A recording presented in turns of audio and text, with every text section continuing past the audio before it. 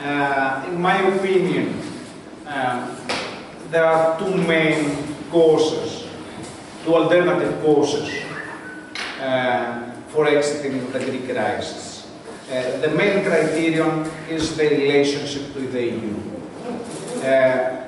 In order to exit the Greek crisis, you have to restructure radically the Greek economy.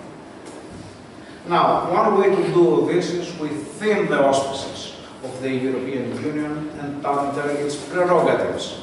The other way is to do it outside. Each cause has two versions. The one is the cause of the memorandum, the economic adjustment programs that I explained before. The second is a renegotiation, a reformulation of the memorandum strategy. And from the other side of the wall, you have two versions. First, restructuring by exiting simply from the monetary union, and the second, restructuring by exiting completely from the union. Oui, donc en ce qui concerne, je vais être rapide pour terminer, les stratégies alternatives, il y a deux voies principales à suivre qui sont déterminées par la relation avec l'Union européenne. Soit donc la Grèce va opérer la restructuration de son économie à l'intérieur de l'Union européenne, et donc en suivant les règles, les prérogatives de l'Union européenne. Et là, nous avons encore deux alternatives, soit en suivant la même politique, le même mémorandum, soit en obtenant une renégociation des termes de ce mémorandum.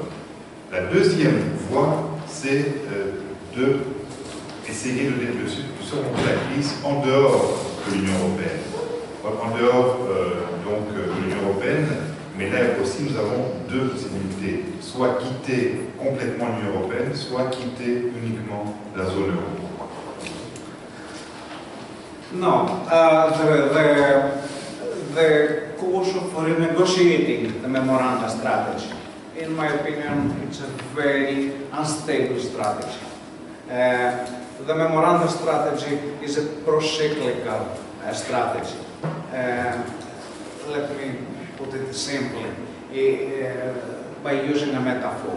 It's like having pro-cyclical means that when you are in crisis, you have to get more into crisis in order to get out faster. It's like an airplane diving.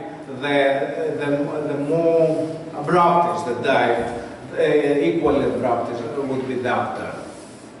This is the rule of thumb that in fora and the official term is used. Now, this logic has a problem. What? That in Herman's jargon there is how do they say it? Losing the ground, not losing the ground, losing the support, and the plane going down altogether without being able to turn its nose and goes upwards. There is a further complication. Not only the plane has to dive, it has also to change its shape, to transform its structure.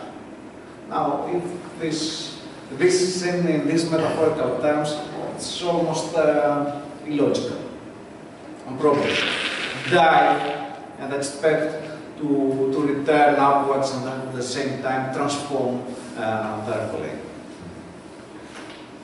Donc, en ce qui concerne l'option de renégocier un mémorandum dans le cadre donc, de l'accord actuel, c'est une stratégie, à mon avis, extrêmement instable.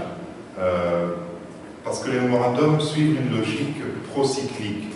Ceci veut dire que lorsqu'on est en crise, il faut aller plus profondément dans cette crise pour pouvoir récupérer après. C'est comme un avion qui est en chute, donc plus la chute est abrupte, plus abrupte sera par la suite la remontée. Le problème, c'est que tout d'abord, il se peut qu'il n'y ait pas de remontée, donc que l'avion s'écrase, et en même temps, ce qu'on demande à travers le mémorandum, c'est que, alors que l'avion est en train d'être en chute libre, il faut également procéder à des transformations, à des changements pendant donc la chute, ce qui est totalement illogique. So the memorandum strategy is a procyclical strategy. The renegotiation of this strategy argues that let us add some elements of anti-cyclicality, a bit of development in austerity policy, a non-developmental policy. This is contradictory. The only case that this policy mix, because we economists do such fusions, the only case that you can have such a policy mix is only if the memoranda strategy is succeeding. You have seen light at the end of the tunnel. This is not the case. Only then you can make a mix, you can make a micro regulation or something, add some elements of anti-cyclicality. For this reason, donc, dans un effort de renégociation, ce qu'on essaie de dire, c'est, voilà, laissez-nous ajouter dans cette politique d'austérité certains éléments anticycliques, c'est-à-dire mettre un peu de croissance, de mesures de croissance dans une politique générale d'austérité. Cependant, ce genre d'argument est assez contradictoire. Vous savez, je ne suis pas contre les mélanges et les mix. On fait ça souvent d'ailleurs dans les politiques économiques, c'est souvent des mélanges de politiques. Le problème, c'est que on ne peut ajouter des éléments contradictoires, des éléments anticycliques, que lorsqu'on se trouve à la fin d'une politique d'austérité. Lorsqu'on voit déjà donc, lorsqu'on a une politique d'austérité qui fonctionne finalement, qui marche assez bien et qu'on voit la fin du tunnel, c'est alors qu'on peut ajouter des éléments de croissance. Sinon, un tel mélange ne se justifie pas. Now, this course was followed by both the previous right-wing government and also by Syriza. There is a difference. New Democracy wanted an anti-cyclical mix in favor of the bosses of capital, whereas Syriza wants the introduction of anti-cyclical measures in favor of the subaltern classes. But in basic terms, it is the same strategy. And for this reason, it is failing. It failed for the right-wing government before, and it's failing now. Schäuble and the rest, Merkel, do not leave any space to the Syriza government, despite each backstepping in each electoral and programmatic declarations. So they are pushing them very severely to accept the whole memoranda strategy without even an asterisk.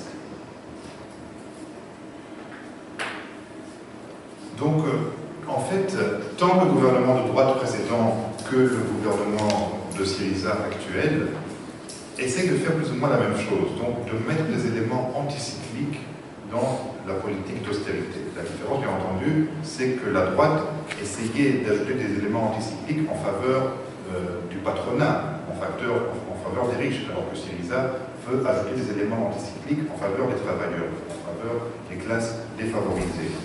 Le problème, c'est que dans les deux cas, nous avons un échec, c'est quelque chose qui ne marche pas. C'est la même chose. On sait très bien que, comme la droite a échoué par le passé d'ajouter des éléments donc de flexibilité, de croissance en faveur des plus riches, maintenant, avec Syriza, on voit que Merkel, Schäuble ne laissent pas cette marge. Malgré le fait que le gouvernement grec a déjà fait des concessions très importantes par rapport à son programme, on continue de faire pression sur le gouvernement pour qu'il accepte la totalité du mémorandum existant, sans même un seul astérisque, sans changer d'un iota.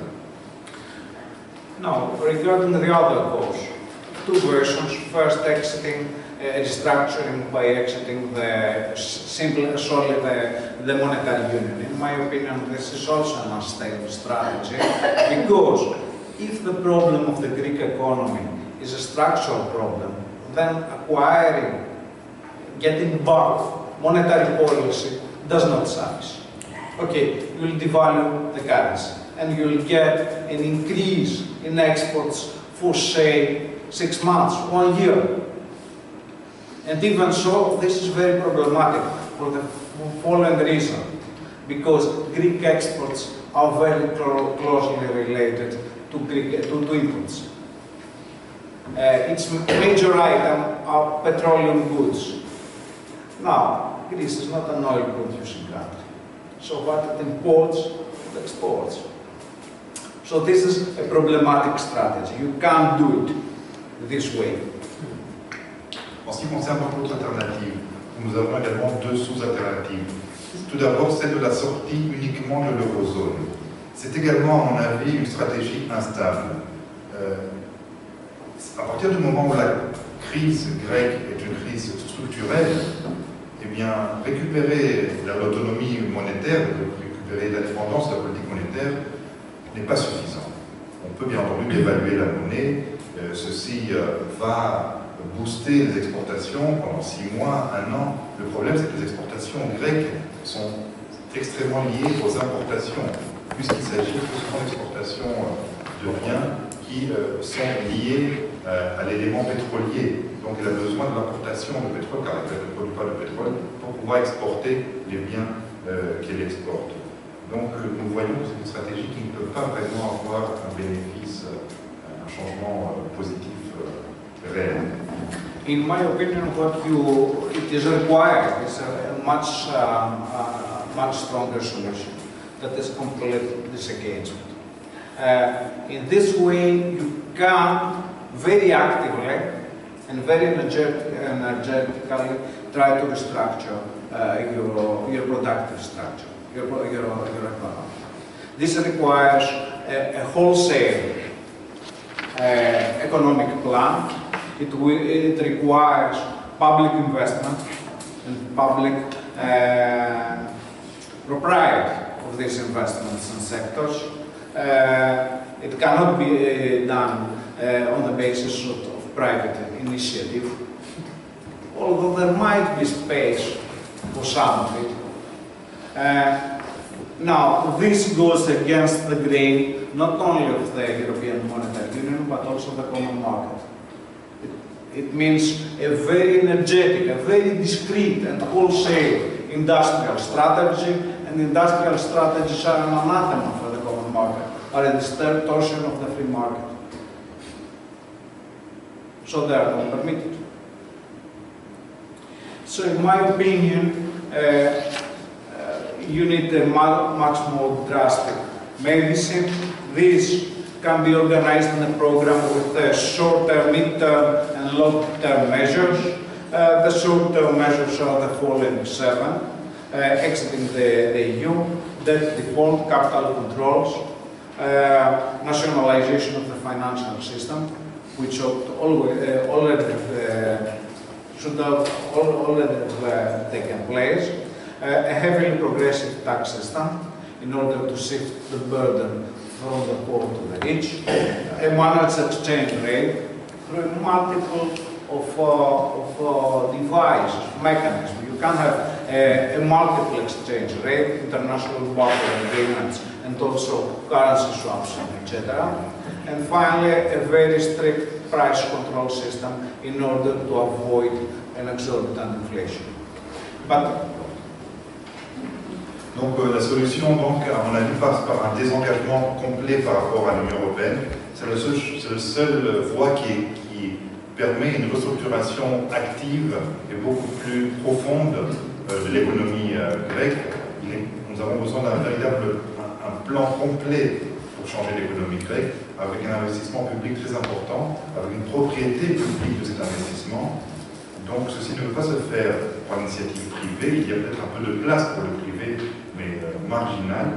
Et bien entendu, tout ceci va contre non seulement les principes de l'eurozone, mais de l'Union européenne dans son entièreté. Le fait, par exemple, d'établir une stratégie industrielle promue par l'État est un véritable anathème dans l'Union européenne où l'économie libre de marché prévaut.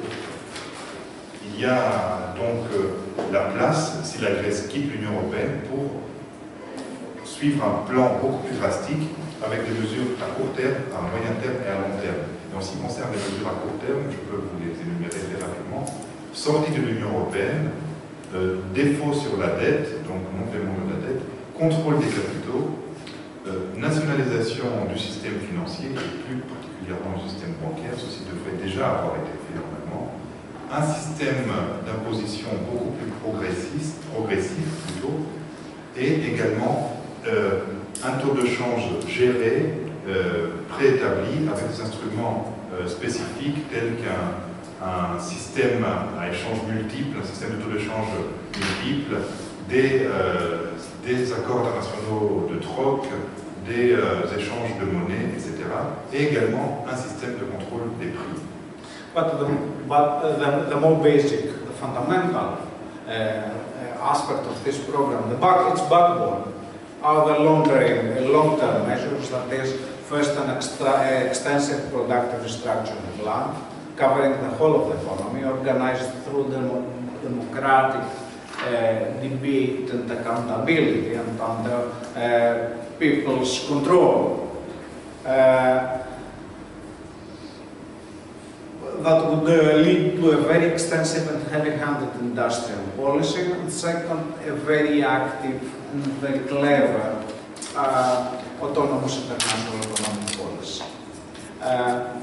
Now, this strategy is a painful strategy. It's not without costs, but you have to compare the cost of remaining within the economic adjustment program and bleeding slowly, continuously, and promising to your children and their children a bleak future, and the choice of making a radical break based on people's and workers' initiatives, taking the cost, but expecting a brighter future, at least for your children.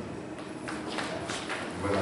Donc, en ce qui concerne les mesures à long terme, c'est le plus capital, c'est le plus important, afin que vraiment on puisse changer les choses. Il y a d'abord besoin d'un plan de restructuration de la production très extensif, organisé par l'État, avec un contrôle de l'État, mais également à travers un débat démocratique et un contrôle démocratique.